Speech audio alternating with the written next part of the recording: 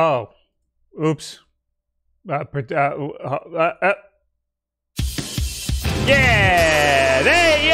the one. That's it. Guess we won the whole time. Guys, WULFF DEN Podcast. Guys, first try every time. Perfect try. Thanks for coming, guys. Love you. Mwah. Thanks for being here, WULFF DEN Podcast. Tuesday, it's time for the podcast. How you doing, Will? How's it going? I'm good. I'm actually glad you're here, and I'm glad the audience is here, because I was hoping you guys can help me. I bought Oreos today. I bought Oreo Thins because I'm an adult, and the Thins are for adults. That's true. That's a true thing. I'm gonna be real. The Thins are way better. The Thins are very good. It's the opposite of double stuffed, but I do like them more. Well, here's where I need your help, because this is double stuffed Thin. But isn't that just essentially regular ass Oreos? For the audio listeners, I killed Bob. What? Extra stuff Thins. And I feel like I'm not against the more cream aspect. I just feel like this defeats the purpose of them being thin. That's the fucking stupidest thing I've ever heard in my life. Like, to be fair, they're still thin. Okay, the cookie's thin. The cookie is thin. The cookies, yeah, but I mean, you're getting dangerously close to regular ass Oreo here. You're getting dangerously close to completely defeating the entire purpose of the whole exercise. Still a good cookie, 10 out of 10, would recommend, but you know, just be careful out there. The cookie is the reason why it's better, though. The Thin, because it just crumbles a lot easier. You don't have to chew it. You can just crush it with your tongue. Yeah. It's good. But, yeah, no, double stuff is so stupid. But the vanilla wafers are the best ones. Vanilla wafer Those Thins. are good, yeah. Those are top tier Oreos. Anyway, is there some... While we're at the top of the show, going completely off topic, isn't there some wacky shit going on with G.I. Joe pre-orders for the toys? I thought you'd be on top of that. Yeah, they've been doing it, like, they've been announcing a whole bunch of different Joes, and then, like, some are going for pre-order right away, some aren't. The big thing is that they're doing a new Sergeant Slaughter figure, and I think that goes up for pre-order tomorrow. Oh. And if it does, then I'm gonna need at least an hour to make sure I get that figure, because I want that figure, because it's Sergeant Slaughter. I never considered referring to them as Joes. Yeah. I mean, like GIs, like, you know. Yeah. Well, no. If you're a fan, you refer to them as Joes. Although, if you're a fan, you know that there's the Joes, the GI Joes, and then there's Cobra, the enemy. Two different figures in the overall franchise of G.I. Joe. That should be a bigger series than it actually is. But they keep making bad movies, so what can you do? Okay, well, anyway, today on the show, we have a lot of things to talk about. We have a lot of announcements that happened at the Summer Games Fest, which is now what E3 is, basically. Mm-hmm. Xbox did a whole showcase. Sony did too. Was that the state of play from like a week ago? We covered that already. Oh, we covered That's when they announced Resident Evil 4. Yeah. Right. So go watch that if you want that. Yeah. There's also some Nintendo Direct rumors because everybody else is announcing stuff. So of course Nintendo has to. Yes. Capcom had a showcase. I'm gonna move that. up. We should talk about that. Yeah, it was a quick showcase, but there's some things of interest. And that's most of what we're going to talk about is all these freaking game announcements. Yes. But first, it's time for another installment of God. Bob Made a Mistake on the Nintendo Podcast. Here comes Will to correct it. What have I done? Oh, okay, it's a simple one. At 57 minutes in, you said that Nintendo of America's headquarters is in Seattle, Washington. Did they move? It's not. Oh, it's in Redmond, Washington. It's in Redmond, Washington. 15 minutes away. Yo, 15 minutes away from Seattle. We recorded a podcast that's not going to come out for a while, but you are gonna have a fun time with that one because it is all Nintendo trivia. Oh, and we got it all wrong. So you are going to have a fun time with that one. I've been trying to think of like new creative ways to like accost me the show with this. Yes. It won't just be in the beginning. Okay.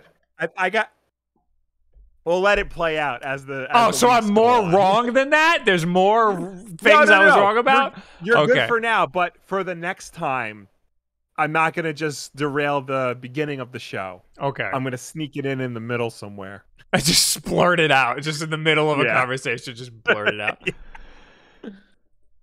But anyway, what we normally do at the beginning of the show is you thank the people who support us, like Spoopy Girl with 15 months, Kieran the Ram with 3 months, first time tuning into the podcast, excited. Well, thanks for being here. And Spoopy Girl with the gifted subs, and Valiant Paradox with 5 months, Tio Kenobi with the 9 months, Wahoo 9 months, Spoopy Girl gifting another sub, and Vetpress with the 33 months. Thank you, everybody, for being here and supporting us. Anyway, let's talk about Summer Game Fest. Woo! Woo! People are disappointed with Summer Games Fest so far. People miss E3. They don't like how everything's spread out. Will, what do you think about that? I've been hearing not so much Summer Games Fest. People were disappointed in the Xbox presentation. I guess because they didn't announce like next Halo or Gears or the GoldenEye remastered. Everyone thought they would. I just think it doesn't carry the same pomp and circumstance that E3 did. But I mean, in general, there's no real difference between what happened this year and what typically happens at E3. I know, it's like just not as you're gonna be just as disappointed if this was E3. I would say it's just not as uniformed, you know, because everyone's off doing their own thing rather than it being, you know, part of one big event, I guess, as it were. But yeah, it's the same. It's pretty much the same. I guess it's worth talking about this tweet that I did that I fired out at like noon. Was it? No, I fired it out at 11:43 in the morning and then forgot that I tweeted it. I said, I quoted, "I miss E3" because I saw a lot of people saying that they miss E3, and I think that that's stupid. Yeah. And then I said, "You don't miss the event; you miss the announcements, most of which didn't even happen at the event. Like most of which had nothing to do with E3. They were just during the time of E3."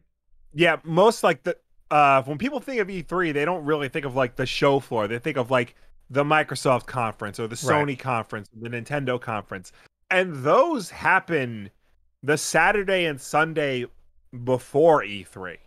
You know, E3 starts on Monday, and that's when the press goes to look at all the games. That's E3. Yeah, and the Microsoft in particular hasn't been. They dropped E3 a while ago. They went right next door to E3 and did their own thing with hookers and booze. No, they have their own theater that's literally next to the convention center. So they just decided to do their own shit. They still did it around E3 time. Sony, on the other hand, just stopped going altogether. They didn't do anything around E3 week. They didn't. Not only did they not have a presence on the show floor, they didn't even do a conference the past few years. True. So, yeah. And Nintendo, of course, they were there, but they stopped doing pressers. They just do the Nintendo Directs. Yeah. So what most people miss is that all the announcements happened at once. And there's people who miss like the dumb shit in between announcements. What the hell is that? What happened? Are you okay? Den of Geek just started talking to me. The website just started playing some shit. It was really weird. But anyway, people miss the dumb shit that happens between announcements, like, you know, like I don't know, like the weird wacky stuff, like I don't know, like Reggie coming out and saying he's gonna kick some ass or whatever. Yeah, but like, or like Ice-T coming out to play Gears of War with Cliffy B. Yeah, but that's happening. It's already it's happening now. It's Jeff Keighley. He's being awkward and weird, and that's what happened at E3. It's the same thing. Yeah, it's the same thing. It's just happening more spread out. The actual event of E3 was bad, And also, we can't ever forget that they doxed everybody who went. Let's not forget that. It should never happen again. They should cancel everyone from now until the end of time. Fuck those guys. Let's not forget that. Doesn't matter that you liked that Reggie said he's going to kick some ass. That was so fun. They doxed everybody. Fuck them. Anyway. John got the juices going on a tirade. He said, basically, people miss the live shows. Yeah, that wasn't E3. Yeah. That was before E3. The week before E3. Those were essentially the E3 pre-shows. Yeah. So you can do that without E3. Yeah. And they are. Yeah. All of these companies figured out they don't need E3 at all. E3 is just a toxic stain on the industry, and will be alive without them. All of these companies will make do without them. The Xbox conference was essentially what they were doing when there was an E3. Like, that hasn't changed. Right. So well, anyway, what announcements do we have to look forward to? Basically we had a lot of random announcements, but we had a whole ass Xbox showcase and a Capcom showcase, and I guess PlayStation happened a week ago. So I put the Den of Geek article first, but I don't know if you'd rather go through the Xbox stuff first. I don't know. What would you rather do? I figured Summer Games Fest was first before the Xbox announcements, so I just figured do chronological order. But if you'd rather jump to Xbox, we can do that. Let's do chronological. All right. So we start with Summer Games Fest. This was Friday? It's been happening. I don't know. I think it started Friday and then it's been trickling out. Yeah, well, this was the initial day. Oh, yeah, they had a big day and people were really disappointed about it. Yeah. Did not go the way people wanted. Which I don't understand, because they showed off some decent-looking games, including Aliens Dark Descent, and this upcoming squad-based action game from developer Tindanlos Interactive looks to offer the ultimate Aliens experience that has eluded some gamers in recent years. What little we've seen of the game so far suggests that it might actually recreate the horror, action, and intensity that helped make Aliens a multi-genre classic. Of course, it's some of the new pieces of lore the game teases that are really intriguing. Is this game going to take 14 years to come out? Probably. It's Aliens with an S, so that means it's trying to be more like James Cameron's second movie, so therefore more action focused. It's going to involve the Space Marines and whatnot. That's cool. I can get behind that, but the last time they tried to do that was Aliens Colonial Marines, and that game was disaster on a sandwich. Yes, that's what I'm thinking of. I don't know. I mean, I've never heard of this development studio before. The last few Alien games were Sega. And say what you will about Sega and like especially Colonial Marines, but Alien Isolation got it right. And I don't know if this game will do the same. Because also too, Aliens is one of those games that is one of those movies that every game rips off. Yeah. So is this gonna feel like a generic third person sci-fi shooter, or is it going to feel like Aliens? The most notable Alien ripoff, Echo the Dolphin for the Sega Dreamcast, Sega Genesis. Well, there was a Echo the Dolphin on Dreamcast, so you're not wrong. Did that also rip off Alien? Probably. Bobo in the chat says, "Isn't it an RTS?" I don't know. I learned absolutely nothing from this trailer. I know. I think it's a squad shooter. Okay. Next is Call of Duty.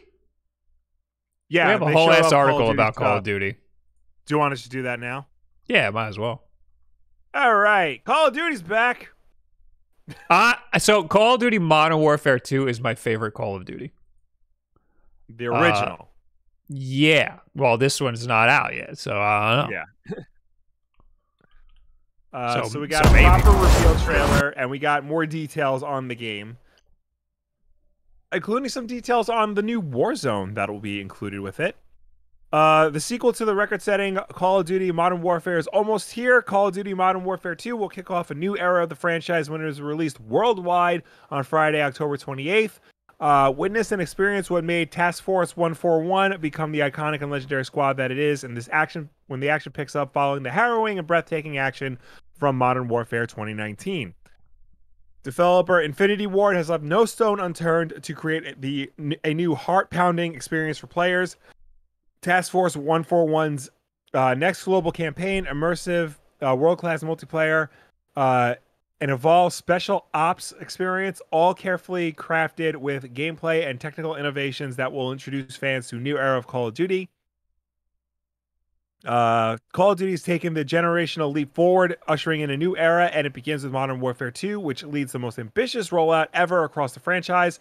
State-of-the-art experience is set to reshape and reframe the series and appeal to Call of Duty players worldwide. So yeah, it's coming out October 28th. The all-new Warzone 2.0 is also coming out later this year. We're getting a new mobile experience that will bring Warzone to phones. It's being made with a brand new engine, one unified engine across the entire franchise, beginning with Modern Warfare 2 and Warzone 2.0. Ricochet anti-cheat will be released on day one for both Modern Warfare 2 and Warzone. Call of Duty is coming back to Steam on PC, starting with Modern Warfare 2. That's a big deal. Wait, that's a huge deal. Yeah. Okay, wait. All right. All right. I'm excited for Warzone 2 because I haven't played Warzone in a while. It's been a long time. Coming to Steam means that there's potential that it could be on the Steam Deck, but it has anti-cheat. So the Ricochet anti-cheat might make it a little harder to get it on the Steam Deck, but I bet it'll be a lot easier to get it on there than it is to get it on there right now. Having a unified engine and having a Warzone on mobile also opens up to potential for a Switch version. If it's the same game across mobile and console, then there's no reason not to put it on Switch. Yes. So that is awesome news. Yeah. It's not in this article, but it should be noted that not only is it coming to Steam, but it will be $70 on Steam. Meaning that Activision is going all in on the higher price point for their game. That's a new thing. I think Steam games are now... Yeah. A lot of the new Steam games are going to start being $70, which it is what it is. Yeah. That's the world we live in. Warfare 2.0, it will not be compatible with the original Warfare, so you can't transfer your things over. You're essentially starting from scratch. That fucking sucks. 2.0. That sucks. I don't like that. I want to bring my skins over. Because you know it's going to be the same game. You know it's going to be the same stuff. Yeah. They say it's a new engine. It desperately needs a new engine. But you know the engine is mostly going to be a copy and paste. Call of Duty has been around for years, and it's been the same fucking game since the first Modern Warfare. Yeah, I really don't even feel like reading the rest of this article because it's all like just saying all things that are in previous Call of Duty games, but with a new engine. That's what Call of Duty is. I don't care about any of that except for Warzone 2. I mean, I like I said that Modern Warfare 2 was my favorite Call of Duty. I am not playing it again unless I'm going to play the multiplayer just to unlock stuff in Warzone, which is a thing that you can do. I'm much more excited for Warzone 2 or Warzone 2.0 and the potential that it could work on other platforms. Having Steam Deck capability it's not confirmed for Steam Deck, but it sounds like it's going to be easier to get it to work on Steam Deck. It's not confirmed for Switch, but it sounds like it's going to be easier to get it to work on Switch. It is confirmed for mobile, though. So that's good. Yeah. So that would be very good. But so they say, so Modern Warfare 2 is October. Do they have a date for Warzone 2.0? Is it the same? I I think they said later this year. Yeah, it's gonna be. So they didn't specify Warzone. I'm gonna assume December. It usually takes them a while after the game comes out to get everything going. Yeah, but I don't think you're gonna have to wait that long. I think December. And I also think that the mobile version might even take a while after that. True. I think that Modern Warfare 2.0 will come out, and then there might not even be we might not have a mobile version for a while. Yeah. I spilled coffee on my mouse. Oh, time to buy a new mouse. Just throw that one out. It's time to throw it out. Anyway, that's my diatribe about Call of Duty. Okay. Show's over. All right. Next up was Cuphead, The Delicious Last Course. That is coming June 30th. We got to look at the new Cuphead DLC. Looks like more Cuphead. This has been coming out for years. Yeah. We keep getting news about this. Yeah. What we don't keep getting news about, though, is Goat Simulator 3 coming out fall this year. No, you're not crazy. Coffee Stain Studios has decided to skip Goat Simulator 2 and jump straight to Goat Simulator 3 instead. Not only will this game offer more goat-based chaos than its beloved predecessor, but in addition to a 4-player multiplayer mode, means that everyone can get in on the fun. I was very confused because I did not know there was a 2, and apparently there wasn't. Yeah. Nope. Very clever. I'm also confused because the YouTube account associated with this video has been terminated. So what happened? That is weird because all the videos from here are from the Summer Games Fest YouTube channel. Right. Oh yeah. Oh, there's one IGN video. Yeah. Oh, and the Aliens one is from that developer. Maybe the developer got deleted off YouTube. I don't know. Very weird. Okay. Yeah. So, I mean, cool. If you were interested in Goat Simulator, now there's a new one for all you people who were so interested. I will say the Goat Simulator 3 trailer was cool because it was a parody of Dead Island 2, the trailer for that, and that game's still stuck in development hell. So, Dead Island 2 had one of the best trailers of all time. That's probably why they did that. No, you're thinking of the first one where the girl gets thrown out the window? Yes. Dead Island 2 had a dude running with his headphones on, and zombies were causing chaos all around him, and he wasn't paying attention. Oh, yeah, I remember that one. Yeah. That was an iconic one also. Yeah. Next up, we got some more on Gotham Knights. It showed off a couple of Nightwing scenes and all the costumes you can get. The costumes that are not the stock costumes look awful. They look terrible. And like, I know it's going to be one of those games where like the different costumes give you different stats and like it might be important to switch costumes, but oh my God, it's this thing with like comic book video games where the costumes get over designed to the point where it's just like all a bunch of military tech. The Injustice games are really bad at this. It's just like, why are you overcomplicating things? Nightwing is a black leotard with a blue stripe on it. That's it. It doesn't need to do all this other crap. How do we where are the suits? I want to see the suits. I think it's a little bit later. Oh, there's Robin. I didn't see it in the trailer at all when I was scrolling through it. Are they called suits or skins? What are they called? I don't. Skins, I guess. News? Unless that wasn't the trailer, but they showed it in. They showed off bad looking costumes. Did they were they for Nightwing? Yeah.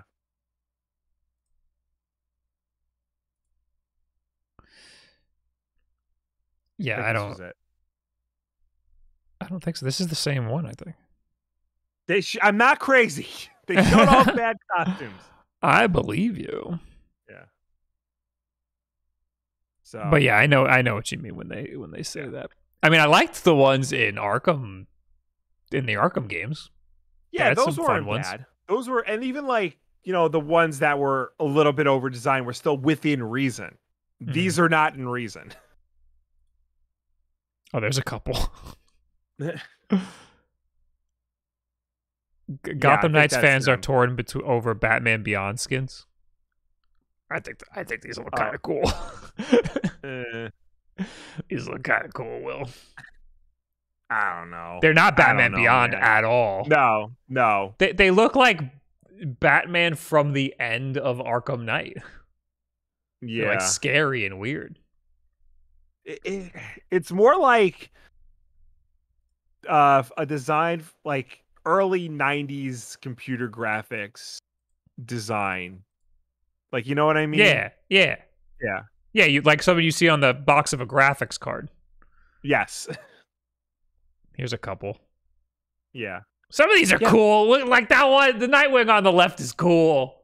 No, it's not. No, it is cool. I like these. I think these are cool. I think you're stupid. Yeah, I think you're stupid. What I liked about Arkham, the Arkham games, is they had like wacky suits, but they also had like really like clean and simple ones too. Yeah. So, and they were all comic book based for the most part. These are just like let the in-house artists go nuts. Yeah, I like a couple of let the in-house artists go nuts, but I also have some like ones that are grounded. Yeah. Anyway, Layers of Fear. Do we care? Layers of Fear. This is the game that Blooper Team was working on. Everyone thought they were doing Silent Hill, but no, it's another Layers of Fear game. Oh. Speaking of over-designed comic book costumes, Marvel's Midnight Suns, a card-based strategy title from the team behind XCOM, looks to offer a unique take on the Marvel's slightly more obscure properties. While some worried about the nature of the game's strategy action, everything we've seen so far suggests it could be something special. Marvel XCOM, that's basically what this game is. I didn't know it was card-based. Yeah, me neither. I thought it was just like strategy. I mean, I guess it makes sense. It's the occult, so cards, tarot cards. What I don't understand is, well, I do understand it. The Midnight Suns is a very obscure group in the Marvel universe. They don't even like feature very frequently. I think they had like one or two comic series, and that was it. But now they made a whole game out of it. But the Midnight Suns were all the occult superheroes, so like Ghost Rider, Doctor Strange, and characters like that. This game's got Spider-Man and Wolverine and Iron Man and Captain America in it, in addition to Doctor Strange and Blade and Ghost Rider and all that. So I know why they're there. You're more likely to buy a game with Spider-Man on the cover than you are a game with Ghost Rider on the cover. Yeah, I just feel like, I don't know. This is a weird one. Why? I don't know if I can. Yeah. Who is the symbiote man? That's Venom. Why he looking like that? I believe they're trying to show in the trailer the villain of the game is like capturing different heroes and villains and like twisting them for her will. If you play the trailer a little bit longer, the Hulk shows up. Okay, so it's actually Eddie Brock Venom. Oh, there's the Hulk. I literally had to play for 2 seconds. Oh yeah, he's like demified. Okay. Yeah. Okay. So that explains why these other characters would be involved, because it's like, hey, we got a demon Venom Spider-Man. We need you to fight your villain. So I'm not saying the game is going to be good or bad. I mean, XCOM is not my wheelhouse, so I can't tell you. I just think the concept is strange. Also, Ghost Rider looks ridiculous. If you're talking about like over-designed costumes, why he looking like that? See, so that's the Robbie Reyes Ghost Rider, the more recent Ghost Rider who drives a car. Yeah, his skull is a weird-looking skull. Because like Johnny Blaze and Danny Ketch have like regular skulls. He's got this like weird, and I thought it was just the artist's rendition. No, that becomes like his skull when no matter what artist is doing it. Like cybernetic. Not so much cybernetic. It doesn't look like a skull. It looks like an artist's rendition of a skull. I'm being told we pronounced symbiote wrong. We don't. Who pronounces it differently? I know. I don't think it's in the movie proper, but I remember when Venom was coming out. Yeah. Jenny Slate kept pronouncing it symbiote. Yes, I do remember that. I think they changed that for the final film. I think they call them symbiotes. Yeah, I remember it's always been symbiote. Yeah. Look at how it's spelt even. Yeah. Anyway. Yeah, I don't know. Is that a free to play game? No. Yeah, I gotta pay for that? Yeah, it'll be a full price game coming to all platforms. Anyway. One Piece. Fred. Oh boy, Fred. Where you at, Fred? Apparently this One Piece Odyssey is not just for fans. The title's beautiful visuals and traditional JRPG turn-based gameplay make it one of the most exciting RPGs of 2022. Well, okay. Is it going to be 1,000 hours long? Probably. Is there an inch of is there an inch of gameplay in this trailer? Probably not. There is literally like an inch of gameplay. All right, it looks like Monster Hunter. It looks exactly like Monster Hunter. Yeah. Not Monster Hunter. Dragon Quest is the game I was thinking of. It looks like Dragon Quest. Yes. Definitely a Dragon Quest vibe. All right. We got Routine.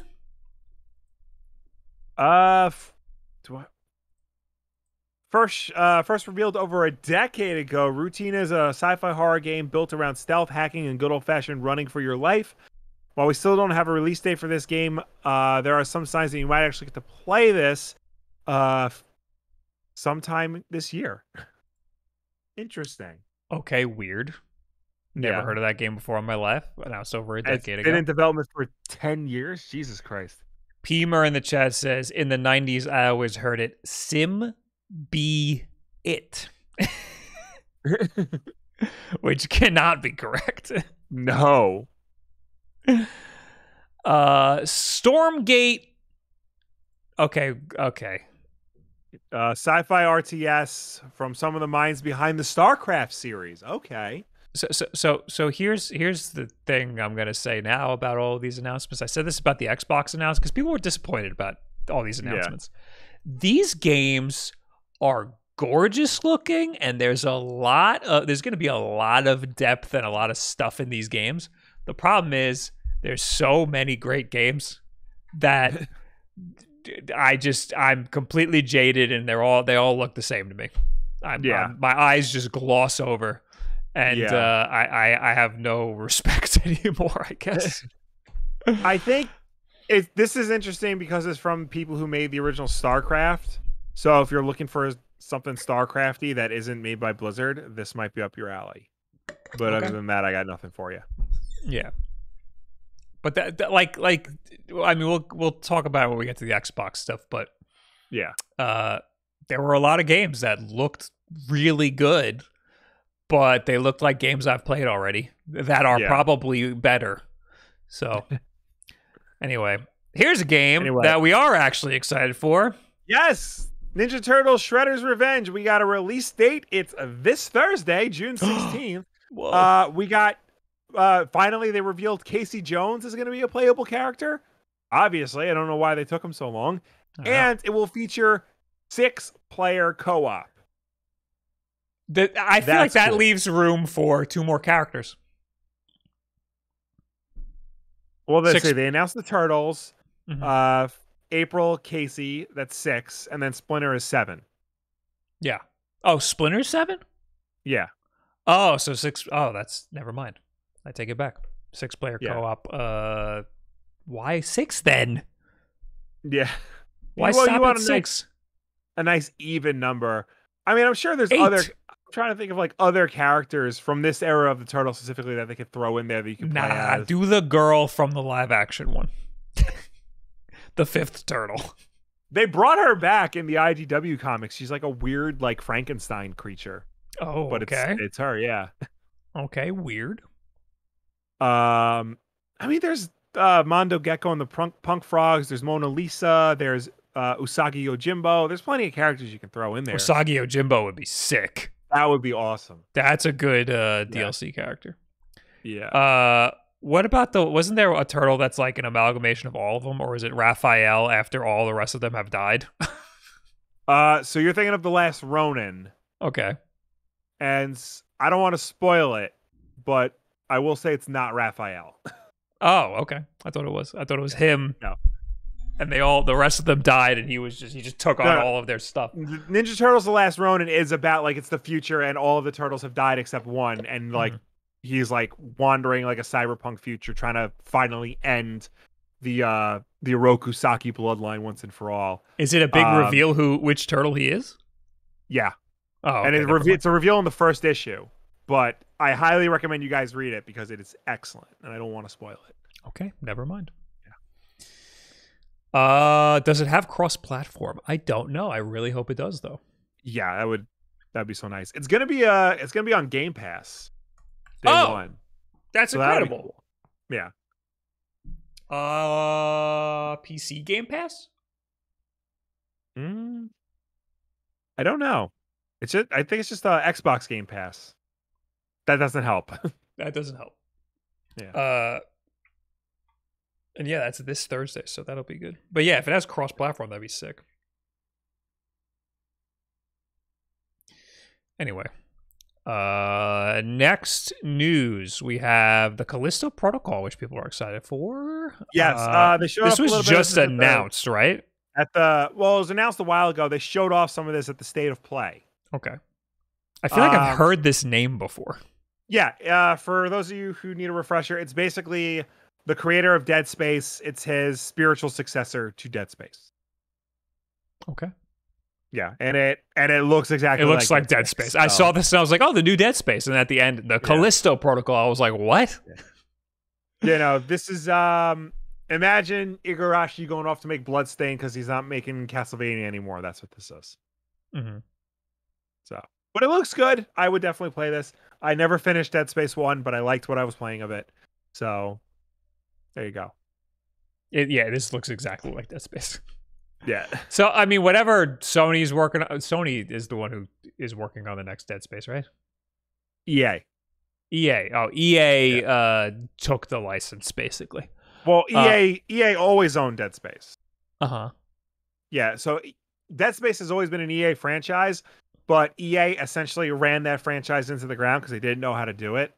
So the creator left to go do the Callisto Protocol, and now EA's like, hey, horror games are popular again. Do we own a horror franchise? Oh, we do. Well, let's make a horror game. Yeah. So they're doing more Dead Space stuff, but if you are an actual Dead Space fan, this is probably the one you should be more interested in. Exactly. Anyway, The Last of Us Part 1. Yes. September 2nd release date. Also coming to PC at a later date. This is the PS5 Last of Us remake that has been rumored and that we've reported on before. It's real and it's coming. It's going to coincide with the release of the HBO show. So you look at the trailer, it doesn't look like a remake in a sense of like the Resident Evil 2 remake or the Final Fantasy 7 remake. This looks more along the lines of like the Demon Souls remake, where it's the same game. They just rebuilt it from the ground up for a new system. And so the art direction may be a little different, and they might have like a lot of quality of life tweaks to it. But it looks like the exact same game. So it's not as bad as I thought it was going to be. It's still bad that it's a full $70 game. And if you want it, you have to buy the game again. They won't just give you an update for The Last of Us Remastered that you already own on PS4. That's the thing. They said that it's, I mean, they show you side by side and they make it seem like, whoa, look at how great this looks. It looks the same. I know. The characters are like a little different looking, but for the most part, it looks the same. And they said it's a full ground up remake in everything. Yeah, I think they put it in the new engine or something. But yeah, no, yeah, I don't know, man. Like I don't think we needed this at all. No. I mean, I saw somebody tweet how they I guess they're like a Last of Us 2 speedrunner or something, and they didn't want to touch The Last of Us 1 because they're too used to The Last of Us 2 combat, so this is good for them because apparently it's that different, the way the two games control. And I understand The Last of Us 1 was, 8 years ago? So like that was kind of a long time ago. And 8 years is a long time. You're going to have new people who haven't played The Last of Us, so it came out on PlayStation 3. So updating it for PlayStation 5, I understand a little bit, but I didn't think it needed any touching at all. I thought The Last of Us 1 was a masterpiece when it came out, and I thought it had legs, but maybe it doesn't. I don't know. I haven't played it in 8 years. I understand updating the graphics, like updating it visually to make it more in line with what modern games are. I also understand like updating the controls and the overall quality of life improvements to the game. That makes sense. What doesn't make sense, what doesn't make sense to me is why this couldn't have just been a patch to the currently existing game. Why are you creating a brand new game, wasting Naughty Dog's time and money to make a brand new game in the hopes that, people who are just now watching this HBO show are going to be like, huh, The Last of Us, this is a video game? I want to play this game. Oh, it's $70? I don't know if I want to spend $70 for a video game. I could just spend $20 on the version that came out 10 years ago. Just do that. That's what it is. It's the hopes that people who see the show, if the show's popular enough, they'll buy the game. But I mean, that's hoping the show is that good. I mean, it kind of just looks like normally companies do this. Developers do this when they want to try to test things out on new hardware so that their next game can be even better. They take what they have already and they adapt it to the new hardware so that then they can learn the new hardware and figure out what else they need to do for the next game. This seems just like The Last of Us 2, though. So that it's like I guess they're adapting to the new hardware because Last of Us 2 was for PS4. But it doesn't look that different. I think we're just, the new hardware is just not different enough from the old hardware. So it's getting, the gap is getting smaller and smaller. Yeah. It's like I don't know. It kind of makes sense, but then you look at it and you're like, I don't think we needed this. It doesn't make sense when you see it. Yeah. This really could have been a patch. More so than the Resident Evil 4 remake, this could have been a patch. The Resident Evil 4 remake it looks like a completely different game. Yes. This doesn't. Even The Last of Us to The Last of Us remake looked like a bigger jump than this. Yeah. Because you could see Joel's teeth. That was like a whole thing. And they were nice and shiny. Yeah, this seemed weird when I saw it. But yeah. I mean, if you just hear about it, it kind of makes sense, but then you look at the difference and you're like, what? I didn't need that. Anyway, what's Witchfire? I've never heard of this. It's a PC game, that's why. PC game, it's from some of the minds behind Painkiller and Bulletstorm. Well, it actually looks kind of sick. Oh, that could be cool. It actually looks really cool. Yeah, I would play this. It looks like an old school PC shooter. Yes, with modern graphics. Obviously, it looks like a Doom or a Quake. Yeah, I would definitely play this game if it came to a console. Yeah, that's cool. Yeah, and that's really it. Yeah, that's pretty much it. Except for the whole ass Bethesda showcase and Xbox showcase. Yes. Well, this is it for the Summer Games Fest live stream. Right. So we can move on to Bethesda and Xbox next. Overall, it's okay. You have two articles. Which one? I have the official Microsoft news article, and then I have Polygon's. Xbox always goes into too much detail. Okay. On their official site. So I threw the Polygon one in case we want to keep it short. Well, we'll do Polygon. We're doing Polygon. Okay. All right. So the show started off with Redfall. It actually, I think it ended with Redfall.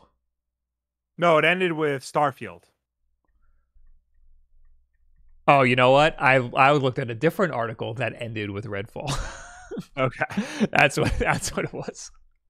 Well, they're both Bethesda games, and they both got delayed. So, right. But first they started off with Redfall, which is Arcane Austin's Left 4 Dead ripoff.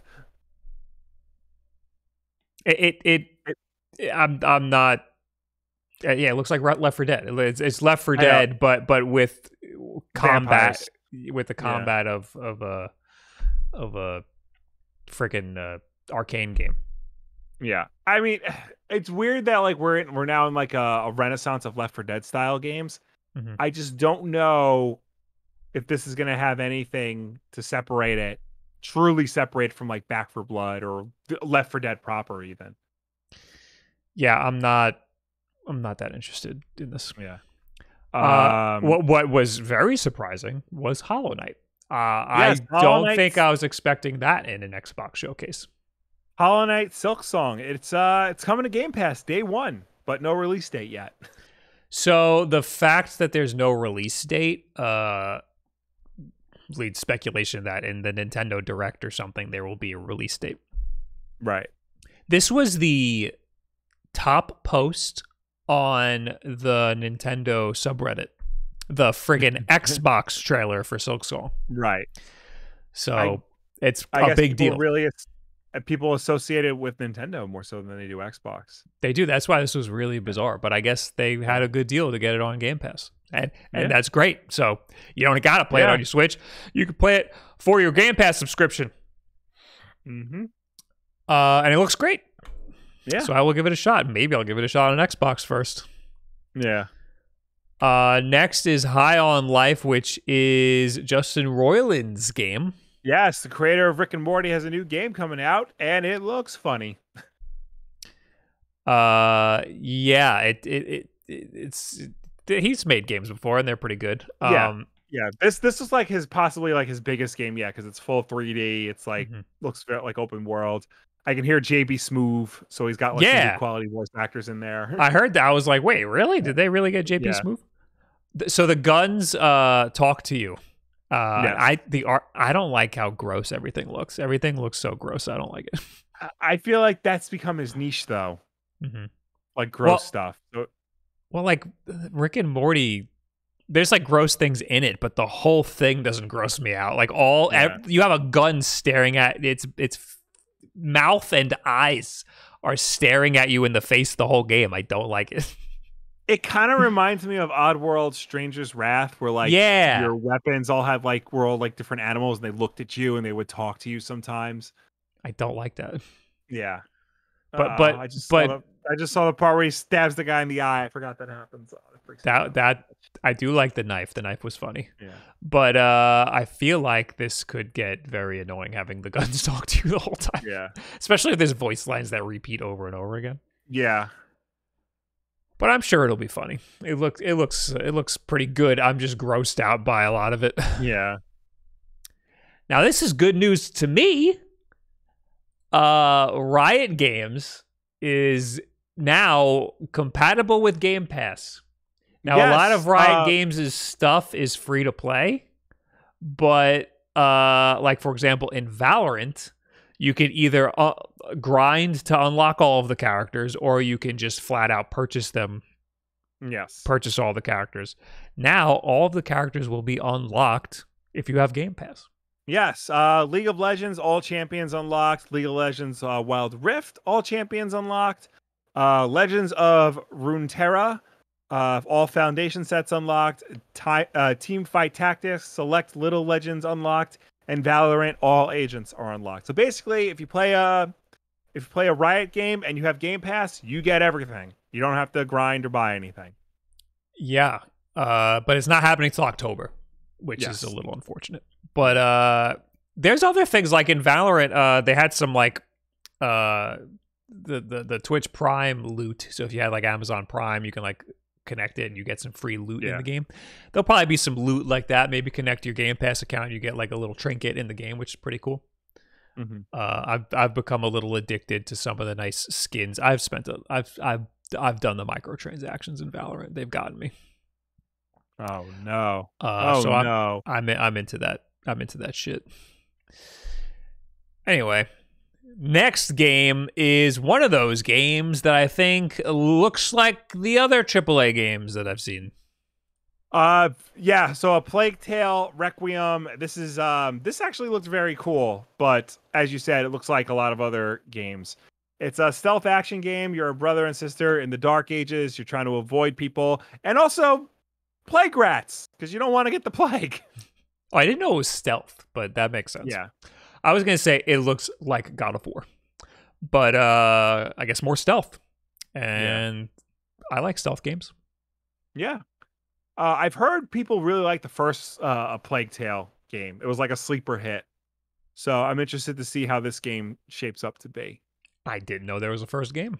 Yeah. I forgot what the first game's called, but that was like pretty popular with people. It's coming to Game Pass day one, so you can give it a try.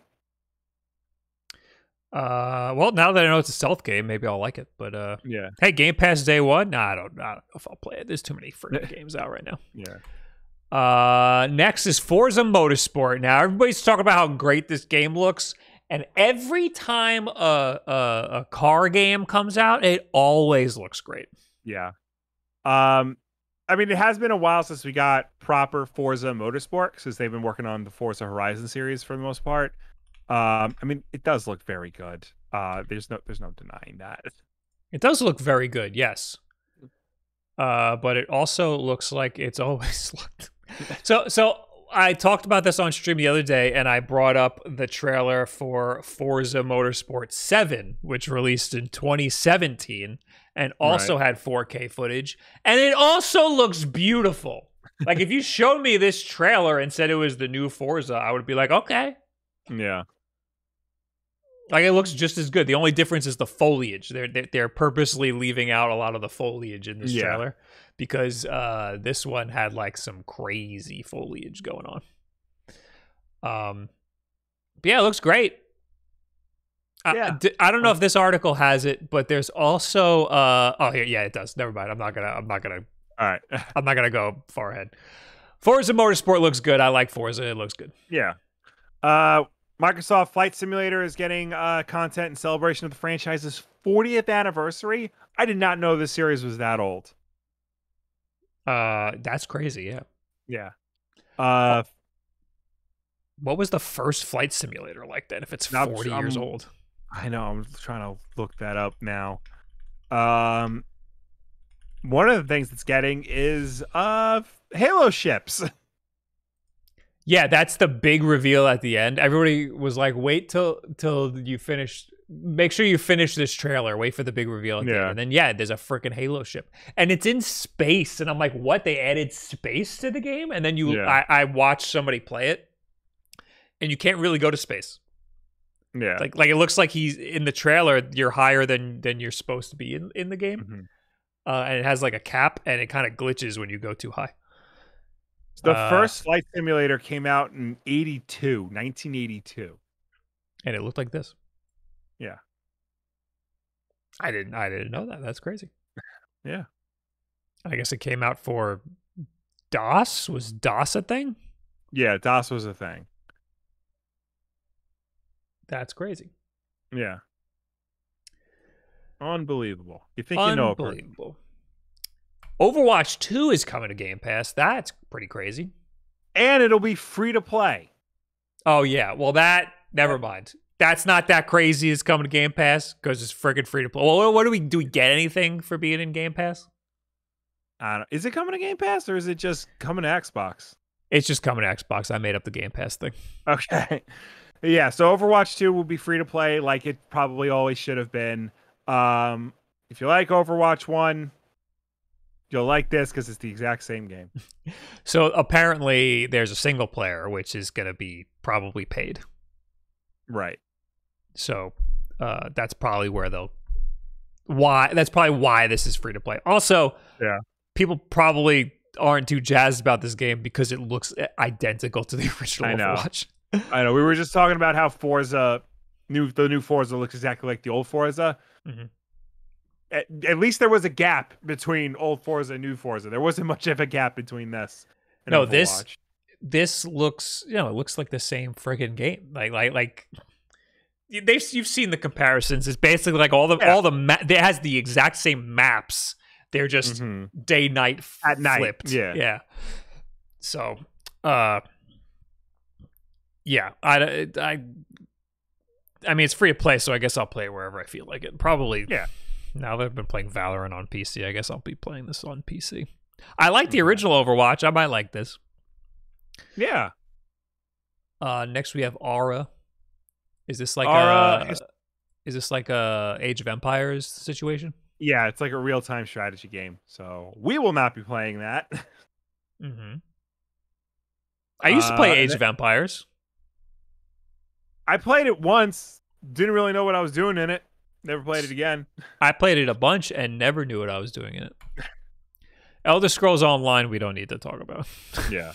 Fallout 76, we also don't need to talk about. Correct. Forza Horizon 5, it's getting Hot Wheels tracks, baby. This actually looks sick. I'm actually excited for this. Loops. Yeah. I want to try this. This looks really cool. It looks like the creator levels in Grand Theft Auto. Yes. But Hot Wheels. So yeah. I think we get some Hot Wheels cars too. That'll be fun. Yeah. No, it has Hot Wheels cars for sure. Forza Horizon's really good. So I'm actually going to play this. This looks really cool. We got Vin Diesel's game. Ark 2. Ark, the Ark survival game was very popular, and now we're getting a sequel that's been diesel-fied for your enjoyment. I don't know how he's going to improve this game, but we'll see. Or how he's going to be in it, because it's a multiplayer game, isn't it? Also, this has been announced for a while. Zero gameplay. There's still zero gameplay being shown. Yeah. Also, we didn't mention, but everything they said everything in the Xbox announcement will be playable. I heard them say everything will be playable by the end of 2023, but some people were saying that they said within 12 months. Yeah, they said within 12 months. Okay, I didn't see that written, so I don't believe. Yeah, they started the chat. They started the conference by saying all the games we're announcing today are going to be playable within the next 12 months. That's crazy. Yeah, and that means Silk Song will be playable within the next 12 months, which is kind of crazy. Yeah. Scorn. So it looks like a very gross horror game with a lot of H.R. Geiger looking imagery. Isn't there a game called Scorn? Is it the VR game where you are a gladiator and there's a lot of brutality in it? I don't know. I'm trying to find it now. No, I look up Scorn and I just get this game. Yeah, same. What's that VR game I'm thinking of? VR gladiator game. Gorn. Gorn. It's called Gorn. That's a bad name. Yeah, Scorn looks gross. I'm not playing that. Flintlock Siege of Dawn. This is another sort of God of War looking game. Okay, so if I didn't see a Plague Tale, I would think this game looks good. And if I didn't see this game, I would think a Plague Tale looked good. But I saw both of these games, and they look kind of similar, even though I know they're different. So now I'm sad, and I'm confused, and don't know what to do. It looks like God of War and Assassin's Creed, and the other game looked like God of War and Assassin's Creed. So, yeah. I mean, you have a gun. So that's kind of cool. Like a guns are cool. A flintlock, yeah. Flintlock gun. You also have a little fox guy. Yeah. I mean, it looks like a great game. It's just I feel completely jaded by all of these AAA games because they all kind of bleed together. This also kind of looks like that PlayStation exclusive Forspoken. because of all of the particle effects that are happening. Yes. But this looks a little more fleshed out than that game. Yeah. That game looked like it had like empty environments and stuff. Yeah. Anyway, the game looks good. Again, I'm jaded. Minecraft Legends, a new Minecraft game. Wow. This is a strategy spin-off to regular-ass Minecraft. Really? So, I thought this was... I heard Warhammer and Dynasty Warriors. That's what I heard. I mean, Warhammer's a strategy game. So... that makes sense. But it looks like a sort of like Pikmin style where you have like it's like an action game, but you have all of these guys that you kind of command. An action strategy, if you will. There you go. I like that better. Yeah. So cool. I mean, I don't know. I'm not a Minecraft guy, but if you're interested in the world of Minecraft, here you go. But are people, because like, do people play Minecraft like for reasons other than like building stuff? Because there was Minecraft Dungeons, which didn't have building stuff, and I don't think people like that very much. I accidentally played the intro again. I feel like there's a generation that we missed that grew up when Minecraft was so popular. They spent a lot of time in it, and then the lore developed around them, and they discovered a lot of the lore, and now they might be interested in stuff like this. I get it. So that's not us. We didn't hit that. Like imagine playing Minecraft. Ooh, all the lights just did a thing. Imagine playing Minecraft and then all of a sudden like the ether gets unlocked. Like that didn't come with the game, you know, like all of a sudden hell is a thing in the game. Like, then you discover all this new stuff as you play the game. So like, I feel like if you grew up with all that, maybe you'd be interested in something like this. I don't know. Yeah. Here's another game called Lightyear Frontier, which doesn't look that good. It's a farming simulator with mechs. Squidvorp says, "Do you mean Nether?" See, that's what I mean. We're not Minecraft people. Yeah. I'm not interested in a farming simulator. Here's Gunfire Reborn. Yeah, it's coming to Game Pass, baby. This looks weird. This looks like I don't know, like a Serious Sam, but like for kids. I don't know. Yeah. I'm weirded out by it. Yeah, 4-player co-op. I don't know. Maybe it's a fun game to play with your friends. I mean, with your kids. Yeah. Anyway, this one looks actually really good. The Case of Benedict Fox. A game about a detective and a demon coming in 2023. Yeah, it looked. Was this side-scrolling? I don't remember. Yes. So it's a side scroller that's kind of like what's the genre you call this?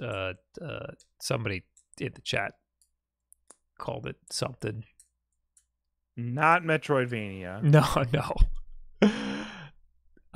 It looks really cool. It's a. I've seen people talk about like games like this, like side-scrolling platformers that are trying to be like Limbo. Yeah, a Limbo-like, if you will, and I'm getting big Limbo vibes from this. But there's a lot more action in it. Like you're in Limbo, you're like kind of helpless. In this, there's like you've actually got some stuff going on. Yeah. Looks cool though. I'm interested in it. Anyway. Next is As Dusk Falls, a branching game about family secrets, launching July 19th. It can be played solo or with up to 8 players. I don't remember. Is this the game that looked like a weird storybook? Yes. Okay. Yeah. No, I don't know if I'll be into this. Yeah, it's a weird art style. Like it's kind of cool, but then you realize that they're all like traced or posterized in Photoshop or something. Like it's bizarre. It doesn't look like you have any control over what's going on. You know? Yeah. Like when I saw it at first, I was like, I don't understand what type of game this is. Like, it must be like a Telltale or something. But then you see that it's a branching path game, so it is like a visual novel. And it has multiplayer, so that means I think you vote on what to do, which you could probably just do that with any strategy or any storybook game. You just get in a Discord call and do that. Yeah. Anyway, this game looked really cool. Naraka Blade Point. I was disappointed. I don't think this is a single player game. No, and so I kind of would want this to be single player. I was not very interested in this game. I had the opposite opinion of you. I was not interested in this game at all until somebody in the chat said this was a 60-player battle royale, and then I was like, "Oh shit, this might be really cool then." Because it's like a ninja game. So it's a melee focused battle royale game. I'm kind of into it. I mean, and I'm sure that would be cool to play. I just would rather have a single player game because I hate people and I don't want to talk to them and I don't want to be beaten by anybody. Apparently, this has been out. It's just now coming to Xbox. Yeah. Is it a Game Pass thing? Yes, Game Pass. All right, that's sick. I will give it a shot. It's coming out. It's coming out June 23rd. That's pretty sick. Yes. Made by NetEase Montreal. Anyway. Next is Pentiment. It's Obsidian Entertainment's next game, and it'll be out in November. Not interested in this one at all. This game looks really ugly. It looks like a Flash game. I mean, I get they're trying to go for like a particular art style, like that, like 16th century like painting art style, but it just doesn't. Yeah, like you said, it looks like a Flash game. And those and that art style is ugly. They didn't know how to draw back then. Do you remember that one game? It was like an indie game, but it like gained a lot of traction because the graphics look like ancient Greece pottery. Do you know what I'm talking about? It's like Acropolis or something. Chat, help me out here. But that's a Greek restaurant. When did it come out? That's the vibe I'm getting. It came out a while ago. It was a PS4 game, I think. It was definitely a PS Plus game. I don't know. Yeah, Hades. Somebody in the chat. Hades. Yeah. It's not Hades. But yeah, it's trying to evoke like this weird art style from like an ancient time that like I think that might be its only selling point, is what I'm trying to say. Right. Apotheon? Apotheon. Apotheon, that's it, yes. I just typed in Greek PS4 game. Yeah. Apotheon. And it looks like pottery, yeah? Yeah, this is like a side-scrolling action game, though. Yeah. That other game is, I don't know what. Probably, it's Obsidian, so all they make are RPGs. Mm-hmm. Oh, well, here's Ereban Shadow Legacy. I heard... Oh, yeah, this is another game I wasn't that interested in, and then people said it reminds them of that Tenchu game. Oh, like the PS2. Okay. Yeah. And I was like, oh, it's another stealth like ninja game, so this kind of looks pretty cool. Now that I know that. Yeah. So you're like it's like Tenchu, but you're fighting robots and stuff, and they have a very clear field of vision. So you're stealthing around them. It looks kind of cool. Yeah. You skipped over Grounded on purpose. But it's Honey, I Shrunk the Kids, but the video game. It's been out. Oh, it's on PC. Wait. No, it hasn't been out. How has it not been out? It said Grounded is leaving Xbox Game Preview in September. Oh, has it been in alpha this whole time? Is it one of those situations? Yes. It's an early access. It's been out. Yeah, it was released on Steam early access. It hasn't been for consoles? In 2020.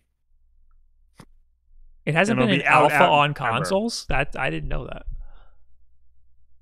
Oh, it was released for Microsoft Windows and Xbox One in early access on July 2020. Okay. That's stupid. I'm not interested in that game. Okay. Diablo 4. People are very salty on Diablo right now because Immortal is predatory, but a friend of mine is playing it, and he said aside from that stuff, it's pretty good.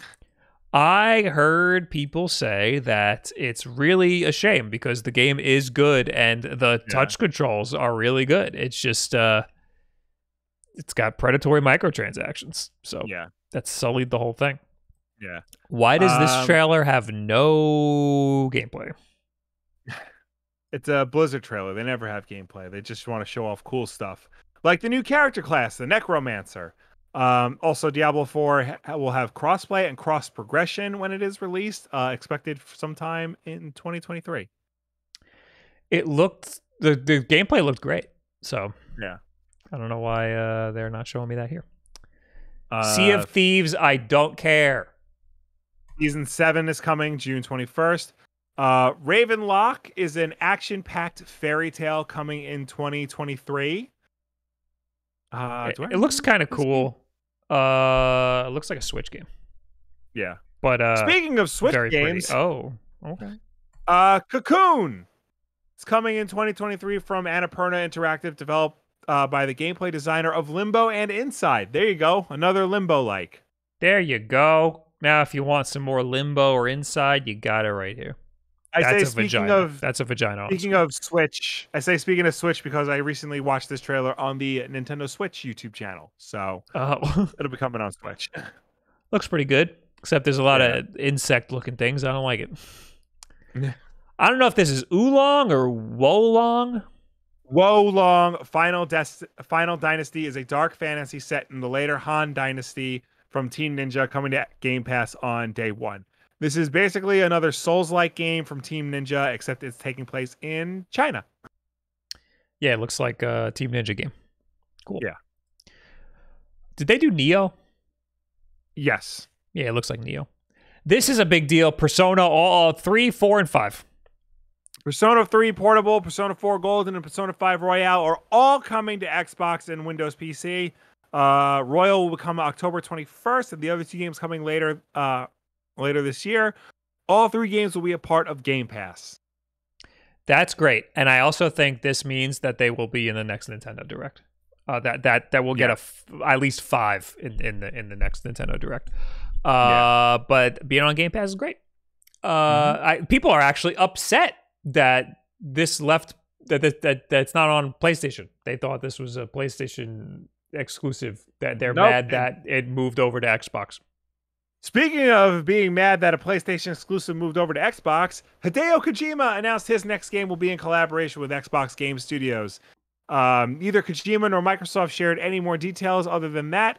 They said it's going to be a completely new game. That's great. I'm excited for that. But yeah, he basically didn't do much. Yeah, he basically said, I'm working with Xbox. I'm making a game I've always wanted to make. So that'll be interesting to see what has he always wanted to make. And he also had to come out and clarify that he's still working with Sony on other stuff. Why that matters to people, I don't know. And lastly, Starfield. Yes, the extended gameplay trailer. Todd Howard came out and talked about his ambition for the project. There are going to be 1,000 planets in this game. I'm going to walk you through my how I processed this trailer.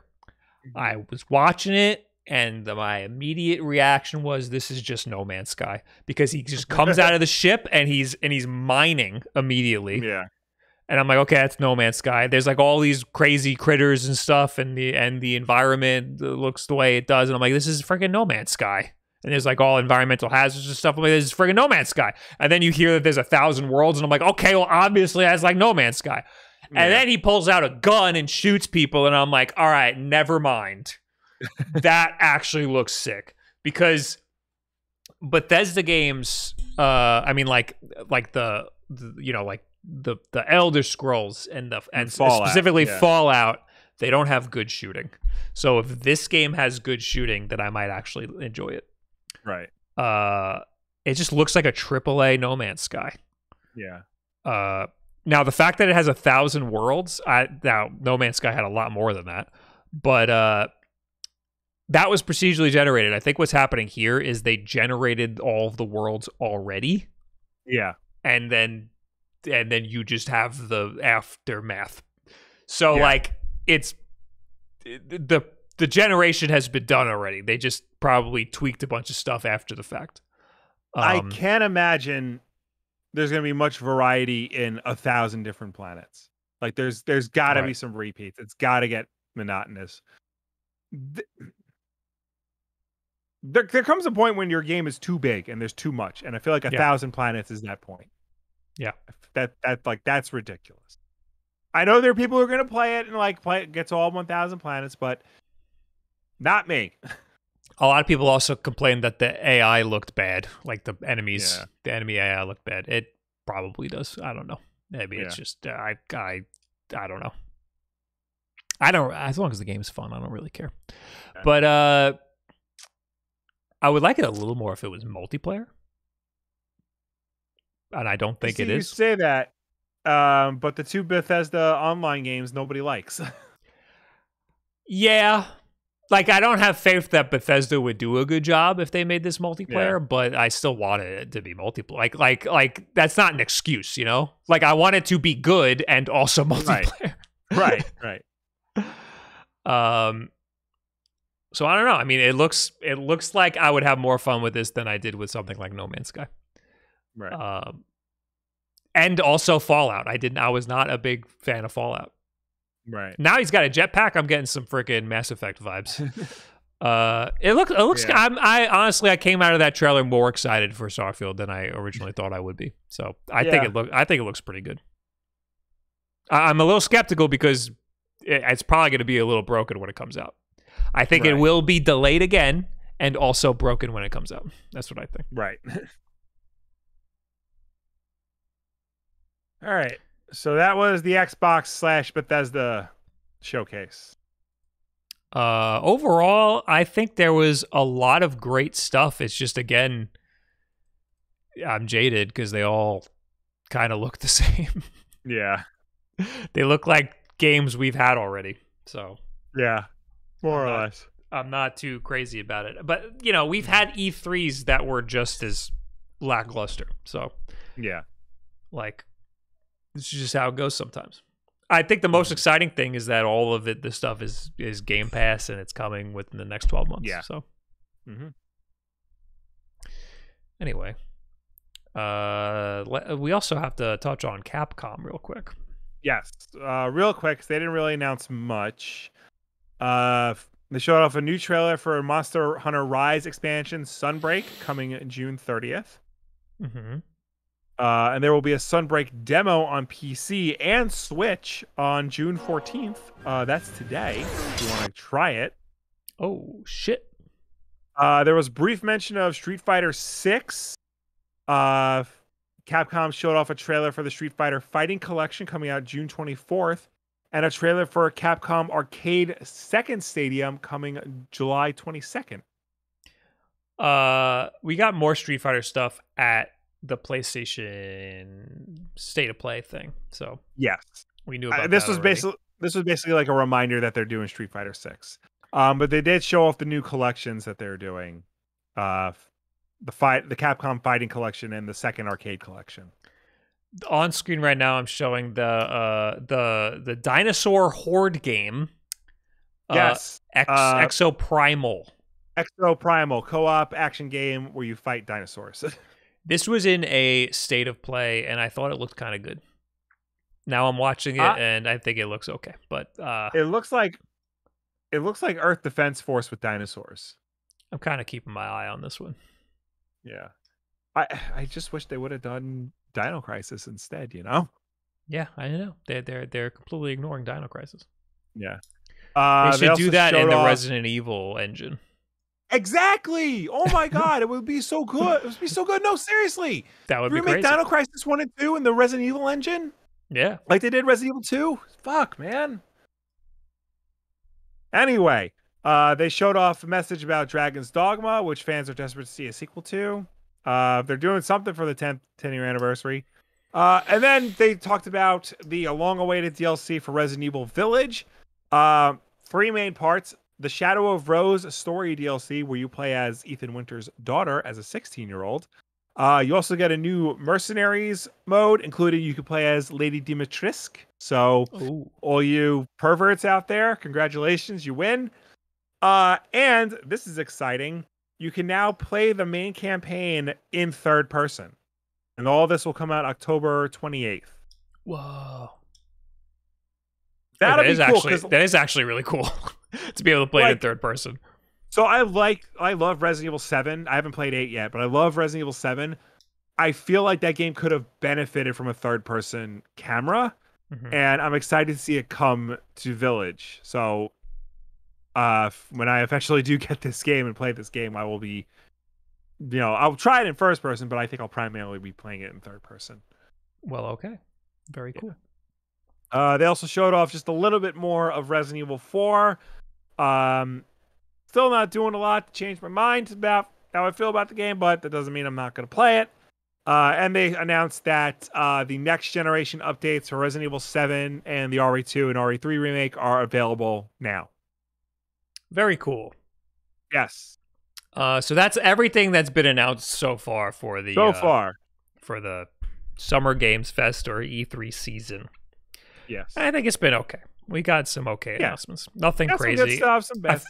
I feel like the summer announcements aren't like incredible unless we get a whole new console generation. Otherwise, the announcements are like, all right, they're fine. Well, I mean, the E3 announcements are supposed to be the big announcements for the year. And I feel like what we saw was good, but there's nothing like earth-shattering. We didn't get like the 1 or 2 games that would have completely, changed, the landscape of gaming. Like we didn't get the games that everyone's going to go out and get this year. What would be earth-shattering? What's something that you would like that would have been earth-shattering?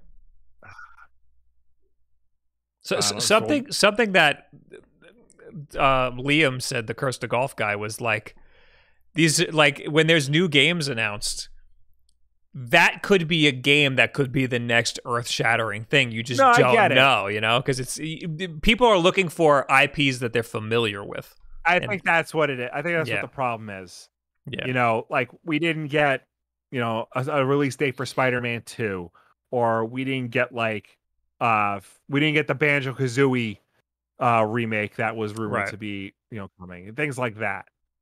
So Heavy in the chat says Metal Gear remake from Kojima. That would be insane. Yeah, that'd be a crazy earth-shattering thing. Yeah.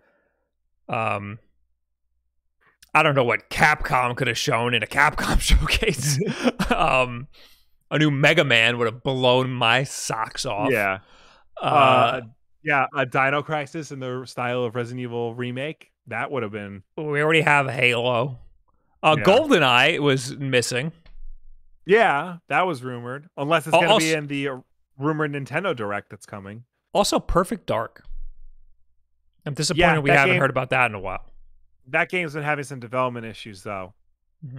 So I don't know if we're going to hear about that game for a long time. Somehow I'm not surprised. Yeah. Anyway, it's been a while. Let's read some notifications here. Ackmeister with 11 months. Keep up the good work. Thank you very much. Mecha Dragon with 500 bits. Breaking news, Will, the creator of Yu-Gi-Oh! Kazuki Takahashi, wrote a Marvel superhero book. Which one? Now I gotta go looking. Is it Moon Knight? Yes.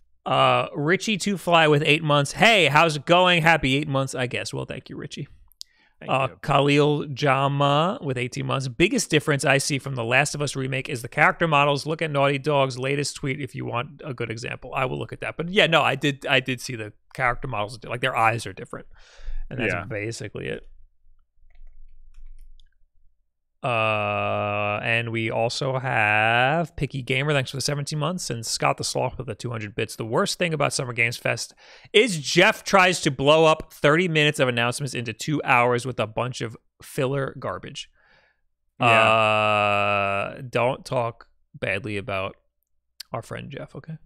Well, why was The Rock there? The Rock just showed up in his gym talking about his energy drink, Black Adam, and, you know, how cool he is, you know? You see the character models are different, but honestly, I think that they both are fine. Yeah. I'm cool with both of them. Yeah, I mean, the older character models could have passed for this generation. They really could have. Anyway.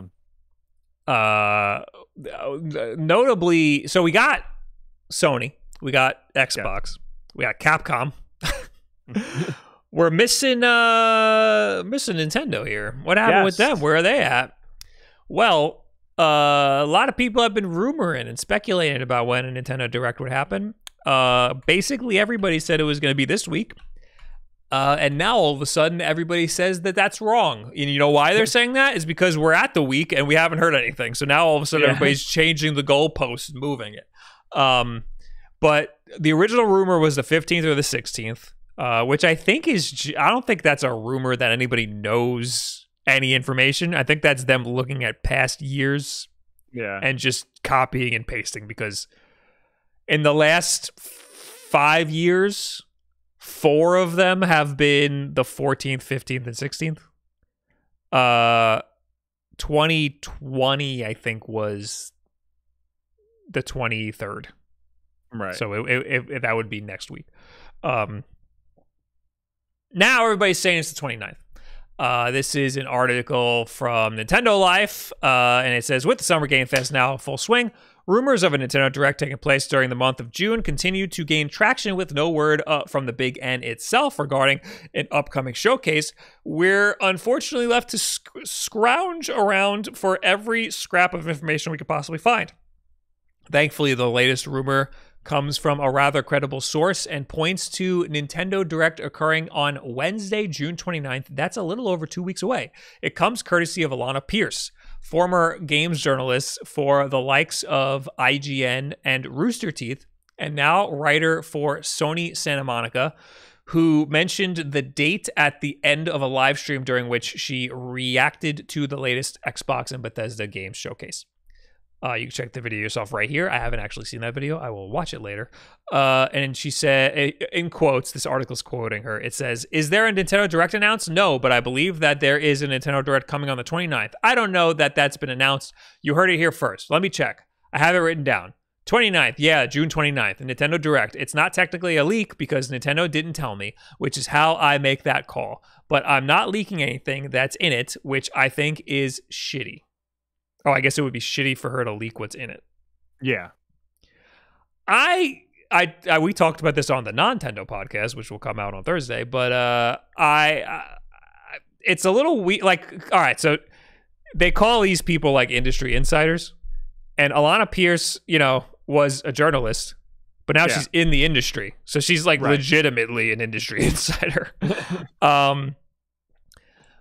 I'm a little worried, like, how she knew this. Like, what if, like, one of her developer friends, like, told her?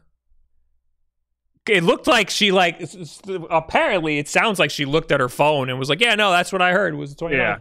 Like, how, though? Like, are you going to get somebody in trouble? Like, what if somebody's like, hey, man, my game's coming out. We're announcing it on the next Nintendo Direct. Oh, when's that? Oh, the 29th. Yeah, and now that person's going to get in trouble because you just blurted it out.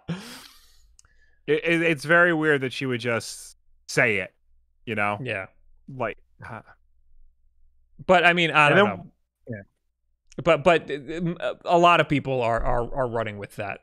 But since she, you know, leaked it, now everybody's coming out and saying, yeah, that's the day. Like Direct Feed Games, who is Nate on the Spawncast, says the information is accurate. The window of airing is either June 28th or June 29th. May depend on time zone / regional location. It was never planned for the coming week, which is this week. It's been slated for late June for many, many weeks. This is not the result of a delay. It's as planned. Now, this is against a rumor that everybody was saying was going to be this week, and it was perpetuated by leaker Samus Hunter, I think, on Twitter. Mm-hmm. They said that it would happen on the 15th. So now I guess we'll wait until the 29th. The 29th makes sense. Yeah, I feel like it makes more sense for Nintendo to not do it during E3 week. You know, they do it like on their own terms because they're Nintendo. Well, they'll have more eyes on them. And also, in 2020, they were a week late. They were a week after they normally would have been. So I figured, you know, they're probably going to be a little late this time also. But 2 weeks late is weird. But Nate's saying it's not late. It's as it was always planned. But I don't know. I don't think any of these people know anything. I think that we're all just guessing. And 29th sounds like a good day. It sounds like a good day to me because it's after I get back from too many games and I'll have time to talk about the thing. Yeah. Except it's not that good because it's the day after WULFF Den Podcast. Oh, yeah. As is their tradition of not doing it at a convenient time for us. Right. But it'll be just in time for a non-Nintendo podcast, so. Yeah. There you go. If you're interested in Nintendo's summer announcements, it'll happen probably at the end of the month.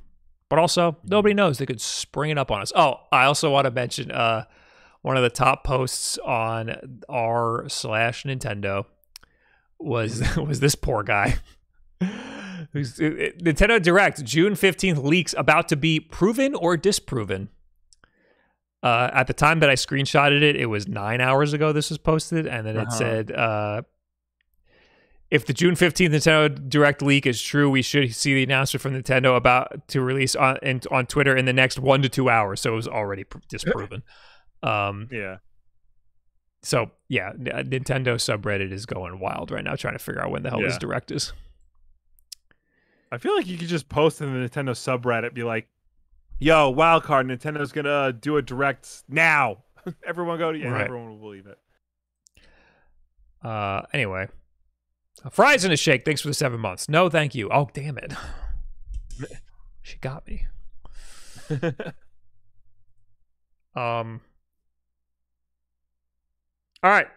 Sonic Frontiers. More great news. Yeah, Sonic Frontiers won't be delayed as a result of fan feedback, insists Sonic Team's boss. Takeshi Iizuka says the public don't understand the new format yet. So the game's not the problem. You're the problem. There are no plans to delay Sonic Frontiers following its recent gameplay reveal. Hashtag delay Sonic Frontiers was briefly trending on Twitter earlier this month after many Sonic fans took to social media platform to vent their disappointment over the first video showing the game in action. Part of an upcoming VGC interview, Takeshi Iizuka was asked what he thought of the mixed reactions to the gameplay footage. It's not really that surprising, Iizuka replied. We do realize everyone is just kind of reacting to the videos that they saw because they don't understand what this new gameplay is. They're kind of comparing it to other games that they already know. And then it goes into a different story about Sonic Adventure 3 was not part of their plan. They weren't going to do Sonic Adventure 3. They were going to do this game instead. I think he's completely right, but yeah. Oh yeah. But that's just not an excuse. like yeah, people don't know what this game is going to be like. No, people are confused that what an open zone means. Like, people are confused, and we are waiting for the game to come out to figure out what the hell an open zone game is. And yeah, people are comparing it to other games because that's what we have to go off of. It doesn't mean the people are wrong, and it doesn't mean that he's wrong. You know what I mean? Like he's just stating what's happening. He's just saying it as if oh, they'll know and it'll be great. Yeah. But we don't know if it's going to be great. I mean, we are so far, like, we, the public, all we're seeing is what Sega wants us to see. Like, the gameplay videos that are being put out, like, are very controlled, very specifically designed to be previewed. For all we know, the final game could be different. It could actually be very fun to control and play. But I think, you know, if you're not making a good first impression, that's something I think, to consider. Right. Because if people are concerned about your game, that's not going to reflect well when it comes time for launch. Yeah, I think he's salty that people aren't understanding his vision, but like, I don't think you can expect people to. I think that you have to, just wait for the game to come out and hopefully people will like it. Yeah. He probably just didn't want to be like, look, we're trying, damn it. Or like, you'll get it when the game comes out. Yeah. Anyway, tell me about this Agent 64 situation. Gladly. Once the page loads. New retro first-person shooter is the GoldenEye 64 sequel you've always wanted. Oh. Although rumors have recently been inescapable about the remaster of Rare's landmark N64 shooter, GoldenEye 007, is coming soon. As of yet, there have been no official announcements. Thankfully, you don't have to wait for a remaster of GoldenEye to play that kind of game again. A new Steam shooter, Agent 64 Spies Never Die, is basically the answer to the question, what would have happened if the team who made GoldenEye on N64 were given modern tools and tech? The result is a fun retro shooter that feels different from most other current boomer shooters out there. For those who have been waiting for news of a GoldenEye remaster, this year's not E3 festivities were supposed to be where we finally got news about the long-awaited port. However, that didn't happen. It's still just a rumor. Regardless, the lack of GoldenEye 007 re-release is a shame. Many folks who grew up playing and loving that game and Rare's other classic N64 shooter, Perfect Dark, who are generally missed level-based shooters with various objectives and fast-paced gunplay. So to those who love the type of console shooter, I'd recommend loading up Steam and downloading the new demo for Agent 64 Spies Never Die, an upcoming indie shooter that doesn't hide that it's doesn't hide what it's trying to be at all. This is a game built from the ground up in Unity to recreate that feeling of playing an N64 era shooter. Technically, this isn't the first demo for Agent 64 to be released. However, the last one that came out in 2021 was a bit too rough around the edges. This new demo is impressive, showcasing just how far the devs have progressed since the last outing. While the narrative is a bit light in the demo, the reason to play Agent 64 is here. You feel it in the way the game perfectly recaptures that distinctive auto-aim powered feel of those N64 classics.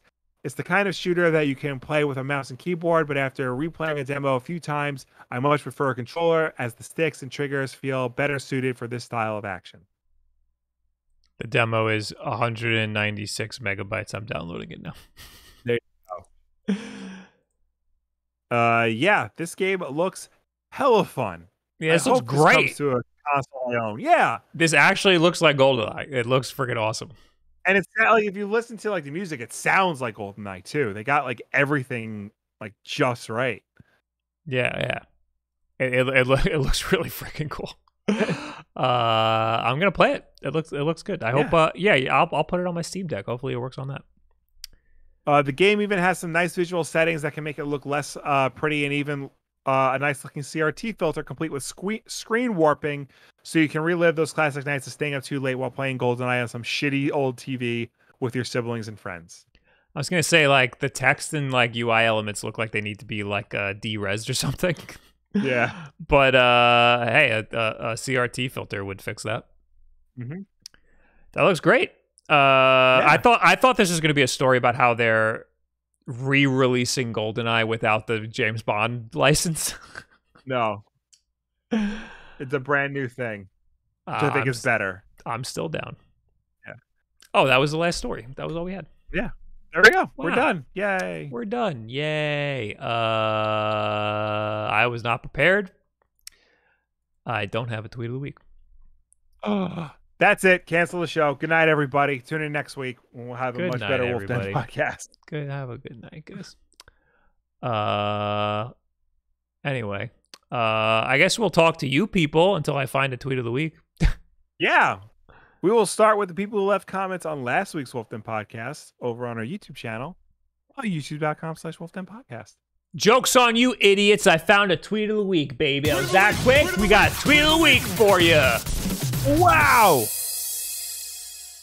Check this shit out, you dummy. It's Sonic on his hands and knees praying, and it says, "Thank you, God, for not making me a crypto guy." Let's go, baby. That is good. That was by Jupiter. I saw it was on Instagram. It's Bugs Bunny also praying, saying, "Thank you, God, for not making me into feet." Anyway, last week's Wolf Den podcast. Richie Anthony says, "Are you fucking kidding me right now? That is the tone of a man who has been done with another man's shit for over 30 years and finally let it out." It's true. Oh, yeah. You were really bad last week with me trying to tell you things and then you asking me 2 seconds later what I just said.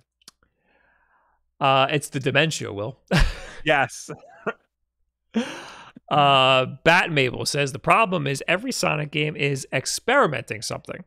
They're all completely different things. This means that when something is not quite good, which is often, but has a nice idea behind it, they never explore it to perfect the idea, as the next game will be a completely different beast with different positive and negative points."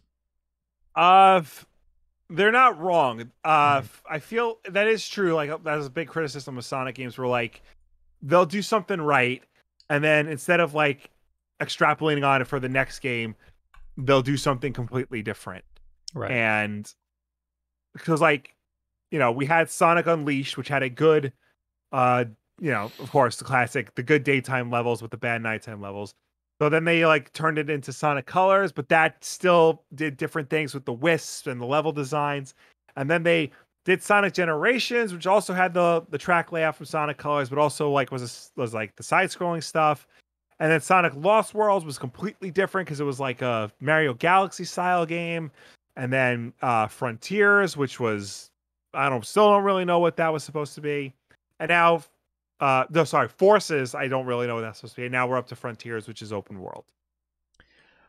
I think companies normally, when they want to experiment, they release a different, like a completely different, smaller side game or whatever with a mechanic that they're interested in. And then when that works out, they implement it in a mainline game. Yeah. And that's not what they're doing with Sonic at all. Yeah. They're just putting they're just throwing everything they got into Sonic, and it's not working out. Yeah.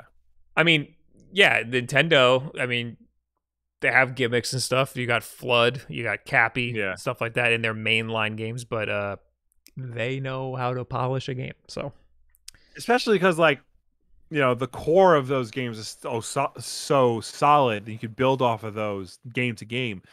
The Sonic games, like once they have a solid core, they don't build on it. They just do something different. Mm-hmm.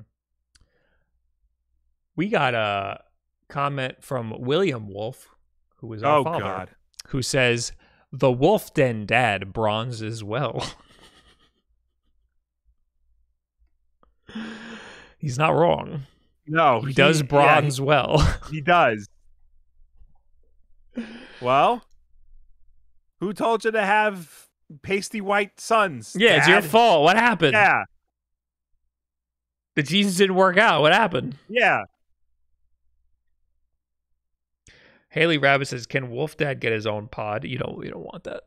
Yeah, you wouldn't want that. Just stick a mic on him for a day. Yeah.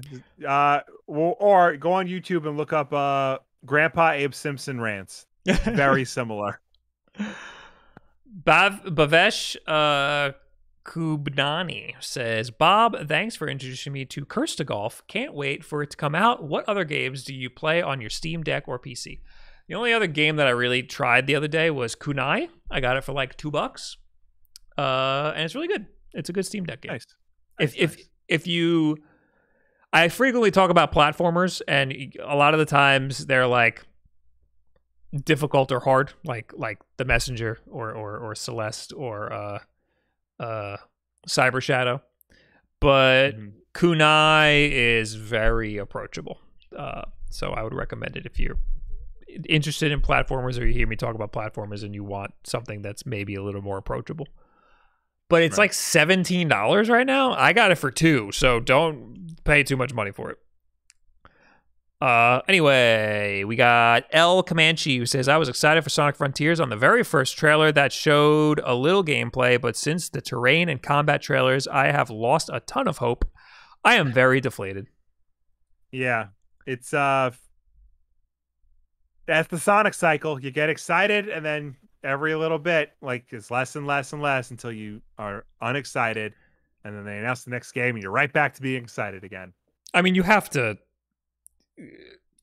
expect that the Sonic team is gonna fuck some things up. Like they have not had a good track record. We're all really rooting for them, but we're all also very skeptical because their history has not been great. Yeah. Anyway, now we're in the chat. Yes. Winter Chimp says, is it me or is Nintendo the Kanye West of video game publishers? You're going to need to elaborate. I have no idea what you mean by that. Will, what, are you they like... Go ahead. I was going to say, like, do they like just shout at you for like not recognizing their genius? What's a developer that does that?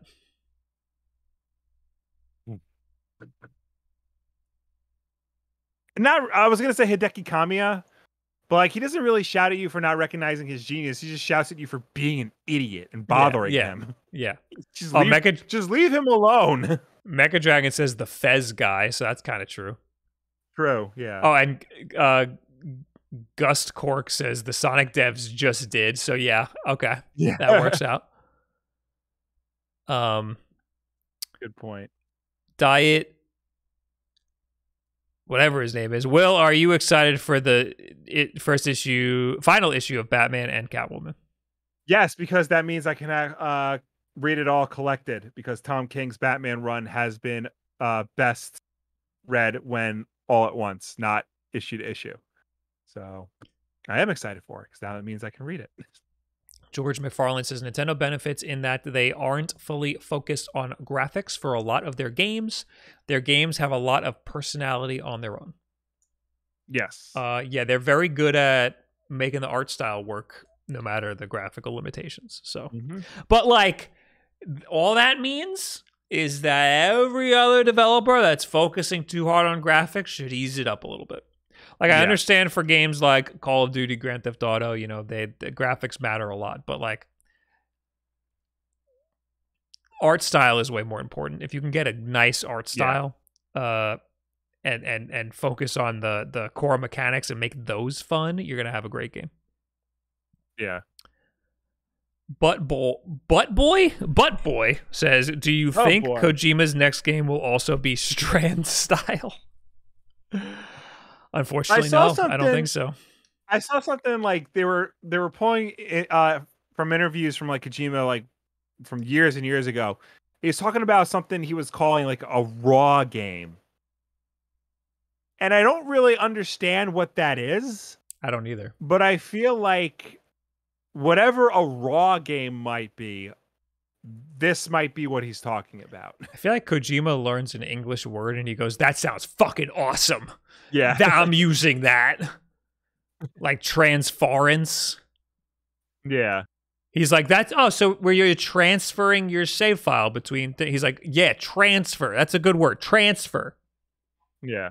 But let's put it in Metal Gear. Transference.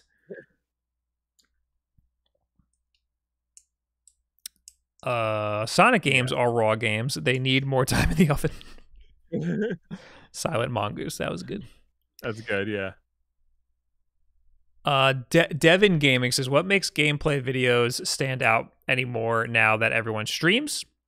Or should people just do short reviews? Nothing makes gameplay videos stand out anymore. Everything's been done already. I mean, if you're incredible at a game, if you're speed running that game, or if you're just fucking hysterical. But unfortunately, it's like impossible to stand out anymore. So reviews are good. People are always searching for reviews and stuff, and for different takes on. I mean, when we started making YouTube videos, we always tried to find like a nugget. We didn't try to just do reviews. We tried to find like a little nugget that we can add to the conversation. Like I don't know, like just a unique take on, so like don't just do a review. Talk about something very specific of the game or in the game. Did any of you bros got the new PlayStation Plus subscription? I'm gonna buy it right now. I forgot to mention that. I was gonna say that in the podcast, but the new PlayStation Plus premium subscription came out yesterday. Yes. Yesterday. My boss was asking me if he should get it, and I said yes, and I told him he should play the Spider-Man games and Red Dead. My next video is going to be ranking all of the subscription services. So I'm gonna play it tonight probably. So I'll let you know how it goes in a YouTube video on youtube.com/WULFFDEN. So are we back to doing extremes to go viral now that everyone kind of does the same thing? It depends on what the extreme is. Yeah. Like, don't show your private parts. Yes. Don't just be like, this thing sucks. Yeah. If you don't actually think that it sucks. Yeah. Do you guys think the new PlayStation Plus is good? It seems very good. It seems like it's got a lot of good content in it. So. I've heard it is good. It's kind of buggy and like the UI like needs some work, but I mean what it offers like works. So right. Everything's NTSC, right? Yes. What we learned? Yeah, everything's NTSC and it runs in the proper frame rate in North America, so you're good. What if we talked about this already, but what if it's what if you're in Europe? Is it still NTSC? You don't have a choice? I think so. Well, nowadays everything's standardized, and I think it's based on the NTSC format. Okay. So I don't think it would matter. Well, I mean, older games had some wacky shit, you know. Right. But I think if they upload the NTSC version in the PAL region, I think it'll run just fine in that area. And if anything, it'll run better because it'll be this full 60 frames a second. I just don't know if that breaks any, if that makes a difference for any PlayStation games. I know it makes a difference for some Super Nintendo games. I don't know if it makes a difference for any PlayStation games. Right. Like smashing my OLED Switch trick on words. It's the Super Smash game, but then end it with legitimately smashing it, so it's clickbait. All right, now you're getting crazy. Now you're getting wild. Yeah.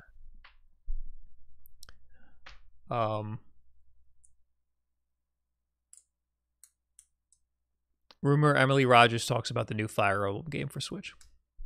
Okay. We didn't talk about the wholesome direct. There wasn't really anything crazy in it, but it did look really nice. There was a lot of nice stuff in it. It was like an hour and a half long, and there were a fuck ton of games in it. Really? Yeah, there was some cool stuff in it though. But that's another thing. Like all these like conferences are like so long. Like I don't have time for this stuff. The Xbox conference was an hour and a half. I watched an Engadget summary in 20 minutes. Yeah.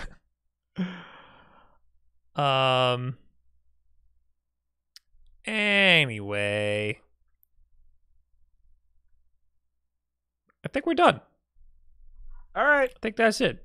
Guys, thank you for hanging out. Thank you for tuning in. Thank you for watching us. Thank you for tuning in. Thank you for watching us. Thank you for chatting with us. As always, the WULFF DEN Podcast is every single Tuesday night at 8 p.m. Eastern, right here on twitch.tv/WULFFDEN. If you can't make the show for any reason at all, we always put it up as an archive version over on our YouTube channel, youtube.com/WULFFDEN Podcast. So you can go and check us out over there on demand whenever you want. If you prefer to listen to us rather than watch us, you could do that as well. We're also an audio podcast on anchor.fm/WULFFDEN Podcast or your preferred podcast service of choice.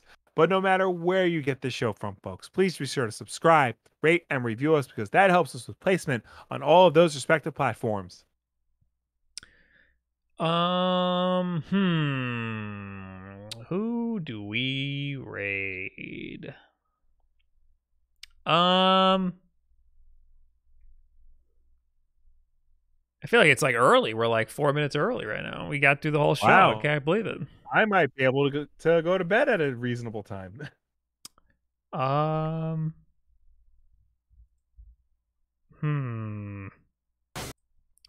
Maybe I'll throw you guys a wild card. Go say hi to Beta64. I don't think I've ever rated him before. Will plays Val with the boys when? You want to play Valorant, Will? Are you going to take my PC? I might have to because I really want to play Gotham Knights and I really want to play Resident Evil 4. I did almost buy because Target had a Series S, and if you buy a Series S, it came with Halo Infinite for free. Oh damn! It's a free game. It's Game Pass. Oh, you don't have Game Pass. I know. Yeah. So, but we'll work something out, Mr. Beating them up. So we'll figure it out. Thanks for being here, guys. I'll see you all later. Say hi to Beta64. Goodbye. Bye. Wow, that cut you off real quick.